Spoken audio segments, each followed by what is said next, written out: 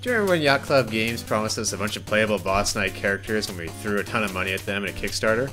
Well, the first of those is finally here with Shovel Knight Plague of Shadows. It's a brand new adventure and a challenge mode that's a free update, keyword free, update for Shovel Knight. Did Yacht Club Games deliver on their sophomore effort? Well, let's take a look. Now, in order to be able to access Plague of Shadows and the new challenge mode, you first need to beat Shovel Knight's adventure, which hopefully you've done, or Yacht Club Games has said they'll provide a cheat code to unlock it for you. If you played Shovel Knight, you might remember Plague Knight from the Explodatorium. Now, however, he's a little bit smaller, a bit cuter, and a tad more vulnerable, at least emotionally. Almost makes you want to pinch those little Plague Mask cheeks. Plague Knight is a villain after all, but he comes across as someone that's likable with his own flaws and quirks. Now with this free update, Yacht Club Games could have easily just slapped on a Plague Knight sprite over Shovel Knight, maybe added some bombs to him and called it a day. But in terms of the quality we've come to expect from Yacht Club Games, they didn't. Once again, they went all out. Sure, on paper, Plague of Shadows kinda sounds boring. It takes place mostly in the same levels, has the same bosses primarily. But then again, who uses paper? This game boils down to ditching the mighty shovel in exchange for bombs that can be used as weapons and for newfound mobility and jumping. Plus, you interact with all the characters in the game in a new way and a new light, from something that's a bit of a behind-the-scenes angle that still fits into the original Shovel Knight storyline. In truth, with no disrespect to Shovel Knight, Plague of Shadows feels like a Shovel Knight badass mode, where you can make short work of obstacles and enemies. Plague Knight blatantly disregards most things that used to be challenging in the original. Thanks to bomb bursting, a technique where you charge a bomb and have it explode you upwards or forwards, it's a blast to wildly zoom through sections of levels, and this will no doubt seriously lead to some awesome speedruns. There's a ton of jumping options with the double jump plus a bomb burst, or you can jump, bomb burst, and then jump again to gain some control, or if you're really good you can chain bomb burst, or you do a bomb burst and the second double jump after. I mean, it's just endless. And hey, about to fall into a pit? Well, never say die and bomb burst right out of it. Even when it looks like you're not about to make a ledge, you can throw a couple more bombs and gain the extra 1 or 2 pixels to try to make it. And if you remember all those one-chance treasures in Shovel Knight that required bouncing off an enemy or not digging up too much dirt, well, they're now a thing of the past thanks to Plague Knight's huge vertical reach. Even a quadruple jump is possible thanks to an Arcana item, so you can almost reach the top of the screen. Plague Knight also has the ability to make a mockery of those mini-bosses in the middle of stages and simply jump right over them. And it definitely shows Yacht Club Games has put a lot of thought into the bomb burst. There's subtle touches, such as being able to charge a bomb burst between screens, or while a boss is talking, or even that a bomb burst will make you invulnerable to an enemy attack so you can pass right through them. One word of advice that might save you a lot of trouble, and a lot of cringing, is that if you don't press left or right, you will bomb burst straight up, and that'll save you a lot of times jumping crazily over platforms.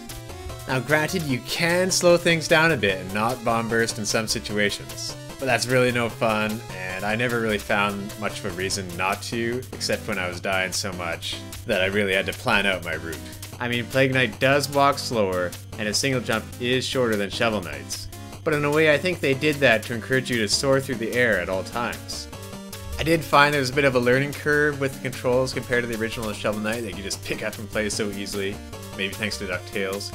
But in Plague of Shadows, it does get a bit frustrating at times with stuff that should be simple, that you might die on a lot, such as that little enemy on a ledge in the middle of nowhere. Just persevere in these moments if you're having trouble, and know that you'll unlock bombs later on that'll make it easier. Now speaking of these other bombs that you can buy, you'll get such a big arsenal and array of bombs, Arcana, and bomb burst by the end of the game that there's usually a relatively easy solution for every situation.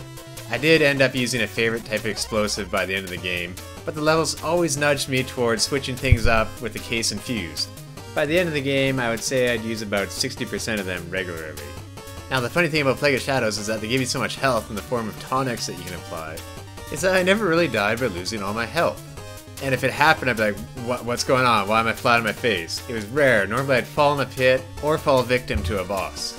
Another difference that I noticed, that in Plague of Shadows, thanks to a regenerative magic meter, I would actually use my magic abilities, while in Shovel Knight I'd always conserve them or try to save them for a rainy day, and, I'd never use them.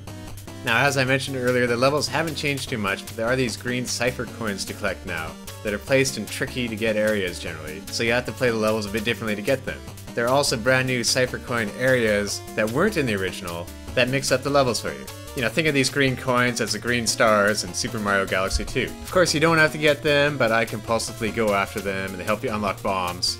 Yacht Club Games is really considerate because it still counts as collecting one, even if you die immediately afterwards. It would have been a way more frustrating game otherwise if you had to survive some of these crazy Cypher Coin jumps. Now, while avoiding saying any spoilers like the Plague, I will say that I found the Plague of Shadows story better throughout than Shovel Knight's. But for me at least, the ending doesn't have quite the same high level of payoff as it did in Shovel Knight. I will reiterate though that once again Yacht Club Games has come up with another marvelous and charming story. And besides the awesome single player campaign, there's also now a challenge mode for Shovel Knight and Plague Knight. You'll find a lot of challenge with reduced time, low health restraints, and certain item sets that'll force you to play the game differently than you might normally would, helping you become a better Shovel Knight player. Thinking back, these tough time-based challenges remind me of trying to unlock cheat codes in Double Agent mode in GoldenEye. These extra challenges will really keep you playing Shovel Knight a lot longer this time around. In the end, I had very few complaints about Plague of Shadows. I really had to think hard for any at all. My biggest beef would be to change the relic input type from up and attack to a single button because I kept pressing up while jumping and I'd use a relic and stop my movement and probably just fall to my death. And as I mentioned earlier, there's a bit more of a learning curve and it makes weak enemies lounging around on small platforms pretty dastardly at first until you get more bomb types. I had to wait a while to see a Trout Apple King dance this time. And personally, I had no problem with this, but if you're not big on changing powers in a game like Mega Man, you're not going to like how many times you might be changing bomb options in the Alchemy menu screen. I found it super easy and quick in the PC review copy, while it should be a snap on the Wii U gamepad. You know, despite taking place mostly in the same levels as Shovel Knight, in the end, I not just loved, but I really loved Plague of Shadows, for how much this new adventure feels so fresh, and it's basically a complete brand new game than Shovel Knight. Perhaps we're all better off by getting Plague of Shadows, the Shovel Knight remix, instead of Shovel Knight 2 right away, where the gameplay might have been pretty similar. In Plague of Shadows, Yacht Club Games has taken those 8-bit memories from my childhood and delivered a fantastic experience, probably far better than most of those NES classics. Plague Knight's new adventure just oozes polish and is well worth playing. Thanks for watching, and stay tuned to GameXplain for more on Shovel Knight updates such as the Shovel Knight Amiibo and all things gaming too.